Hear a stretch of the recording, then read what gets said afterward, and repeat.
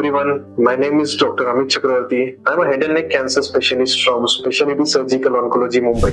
Today in this video, we are going to discuss how to prevent oral cancer and what are the tips for everyday's life.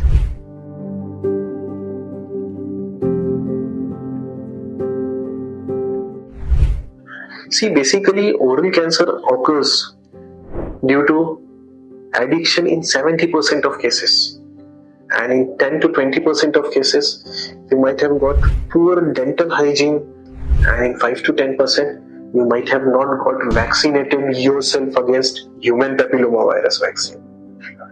So in order to prevent occurrence of oral cancer, it is very important that you should quit your addiction once for all. We have seen a lot of patients consuming cigarette or tobacco in different forms for a longer duration, and that becomes one of the reasons for having oral cancer. A lot of patients chew tobacco from the small childhood by keeping it in mouth. That particular area, it keeps on irritating over a long duration of time, and it leads to formation of ulcer. Third, we have seen a lot of patients, those who are non-addicted, but they don't have got good dental hygiene. And this particular sharp teeth is responsible for causing irritation on the inner side of the cheek, which keeps on happening persistently over a long duration of time. And irritation on the cheek occurring for a long duration of time leads to formation of non-healing ulcer. And that leads to rapid growth and abnormal formation of cancerous tissue. In few cases, we have seen almost in 10 to 20%, everything is perfect, but it is due to human papillomavirus, because these individuals have not got themselves vaccinated with HPV virus vaccine. So what is most important in the prevention is that first you should be very cautious pertaining to your oral health. You should be brushing your teeth, taking care of your good dental hygiene.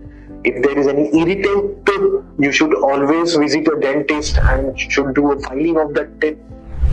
If you have got improper alignment of the teeth, you should get your alignment checked. Should get yourself vaccinated with HPV virus vaccine. And fourth most important thing, if you are addicted either to tobacco in any form or alcohol consumption, do abstain yourself from this particular addiction, not only for a short duration but throughout the life, which is most important. So as you all know that prevention is better than cure, you should always focus more on the prevention aspect of the disease rather than curing it after suffering from it. So let's all take a pledge that we will de-addict ourselves, we will quit smoking tobacco, drinking alcohol once for all, and let us make oral cancer-free India by taking this pledge. If you have got any patient, those who are having this particular oral malignancy, either you are suffering or your family members are suffering, I'm always there to treat them off, and you can always bring down them to me. If you have got any questions pertaining to head and neck cancer, you can write on the particular numbers shown on the screen.